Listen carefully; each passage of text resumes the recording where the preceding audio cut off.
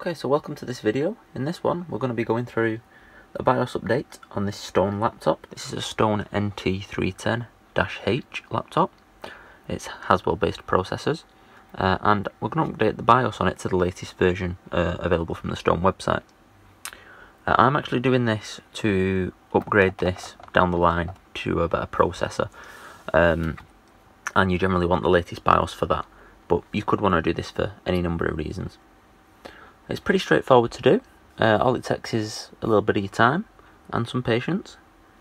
All you're going to need is a laptop plugged into the mains. Make sure it is plugged in on charge. Also advisable to have some charge in the battery in case the power does go out. And then you're just going to want a USB stick, just a standard, any old USB will do basically. It doesn't have to be big. This is a 16 gig one, but a 1GB one would do. So yeah, and then what you're going to need is a computer, probably running Windows, which I'll plug this stick into my computer and go over there now with a screen recorder, and we'll set up the USB stick first. Okay, so when you get on the computer, the first thing you're going to want to do is get into this PC on my computer and plug in your USB stick. Please note, if you've got anything on your USB stick, now is the time to copy it off, because we are going to wipe and erase this stick. Mine's already blank and empty, as you can see, but I'm just going to reformat it in here again for good measure. So I'm just going to make it FAT32, quick format, and wipe it.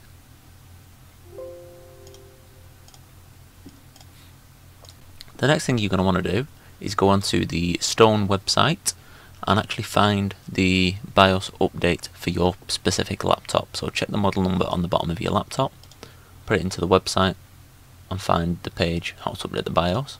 This will actually guide you through updating it, so you could just follow this if you wanted, or alternatively you can follow this video guide that I'm making here. So as you can see here, BIOS updates available. What you're supposed to do is prepare a Windows 98 pen drive and download the latest BIOS file.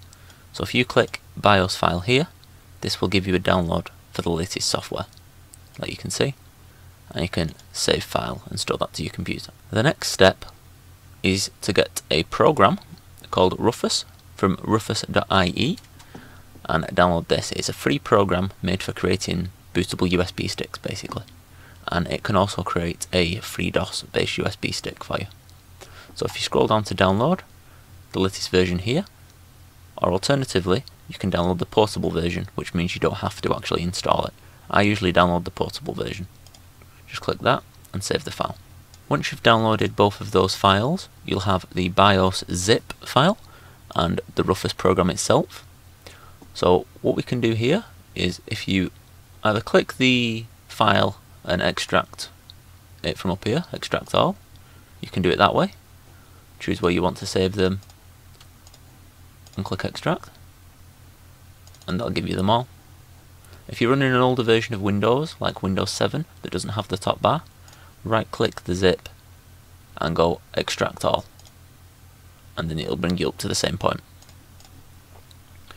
In the unzipped file, you should have all these files here, which are what you will need to do the BIOS update. I would just rename this folder now to BIOS, and then what you want to do is run Rufus.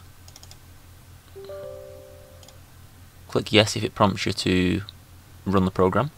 When it asks you to check for updates, you can go yes or no, that's totally up to you. And then the program will open like this. It should automatically select your USB stick here. So notice mine is called Kingston, which it was called, F and 16 gig. If you've got multiple drives here, do make sure that you're choosing the right one, because this will completely wipe and erase everything off the stick you select. So for here, boot selection, change disk or ISO image to FreeDOS. You can leave everything else the same. You can give it a name if you want. I'm just going to leave mine Kingston and click start. This will give you a warning that everything's going to be destroyed and wiped. Just click OK, and then this will take about a minute to complete, depending on the speed of your USB stick. When it's finished, the status at the bottom will just change to ready, and then you can click close. Now if you copy the BIOS folder, the unpacked one, we'll copy that, and if you go to this PC again, select your Kingston or whatever, select your USB stick, and then on here now you should have an auto run a locale here. Just paste the BIOS folder onto the USB stick, like so. Check that all the files are still in it. Then we can go back and eject the USB stick. We're done on the computer now. Okay, so now we've got our USB stick created on the PC, we can go to starting the laptop and updating the BIOS itself. So what you're going to want to do is plug the stick in before you turn it on into a USB port, and then turn the laptop on. Now when we turn it on and it lights up and starts to boot, you want to keep pressing the F2 key to enter the BIOS, or the F7 key to enter the startup menu, because then we can enter the BIOS from there. That is what the keys usually are on all Stone laptops. You can check on the website if yours is different, but I'm just going to keep pressing F2 and F7 when I turn this on. It may or may not enter the BIOS first time. If it doesn't and starts to load Windows, we hold the button down to kill the power to the laptop, and then we'll turn it on again and it will enter. Windows 10, if fast boot is enabled, or Windows 8, 8.1 etc., overrides the ability to enter the BIOS on some laptops, and by killing the power to it and making it fail to start up successfully, it then will take notice of the buttons being pressed. So I'll try this first and show you what I mean. So we're going to keep pressing F2 and F7.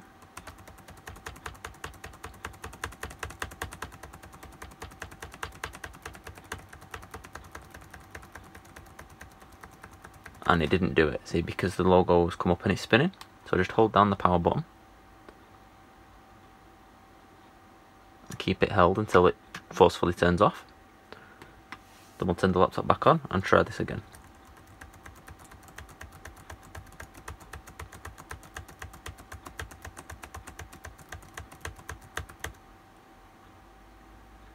Okay, so this is what F7 will give you. This is the screen that asks you what device you want to start the computer from. From here, you could do boot manager, which is normal. You could choose your USB stick here, but notice how it says UEFI.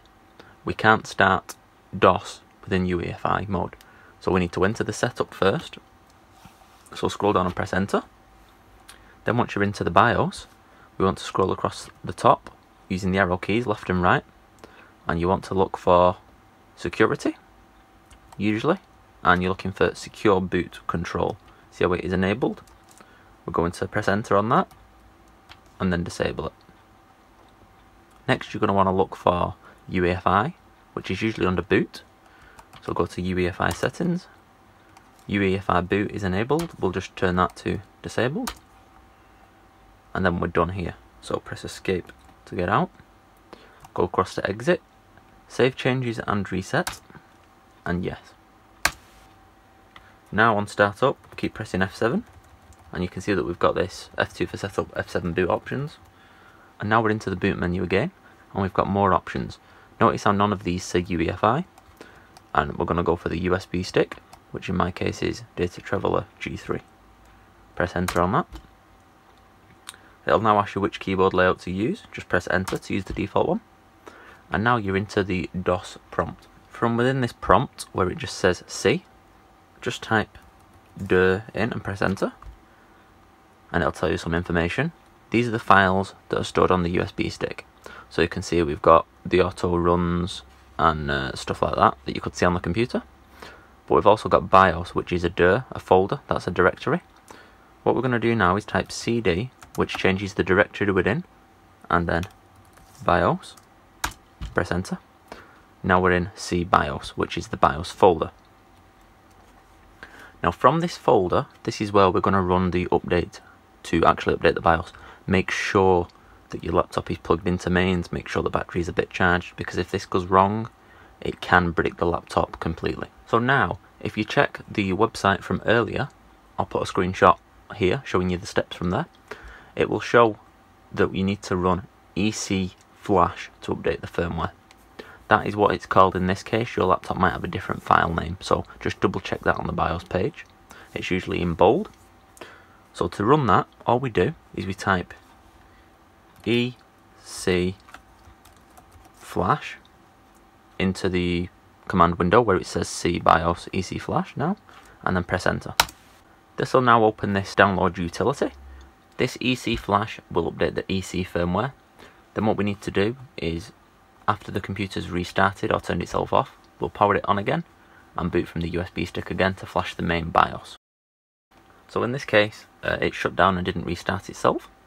So now I'm going to turn the laptop on again, and I'm going to keep pressing F7 as we did before to get back to the boot options screen. Now here, I'm going to select the USB stick again, let it start up, press enter again to keep the keyboard layout, type in CD BIOS, type in dir again, just make sure, we can see that we're in the BIOS folder and these are all the files that are in there. Next, what we want to do, now that EC firmware update is finished, is we want to run the actual BIOS update itself. So to do this, once you are in C BIOS, just type flash and it'll run the flash file. So press enter. So what it's doing is it's erasing the BIOS software on the motherboard, updating it, verifying it's completed OK, and then it will tell us it's completed. This can take a couple of minutes depending on the laptop and the USB stick.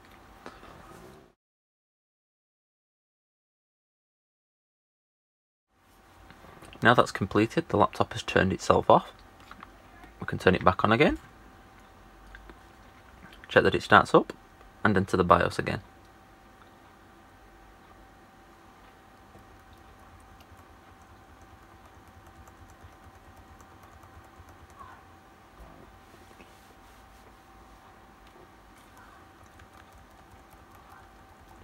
I think in this case it has automatically re-enabled secure boot, so it may not enter the BIOS for us.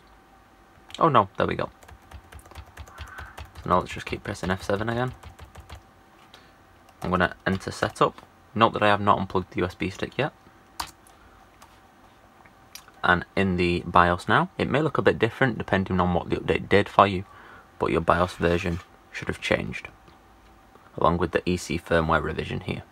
These should both have updated.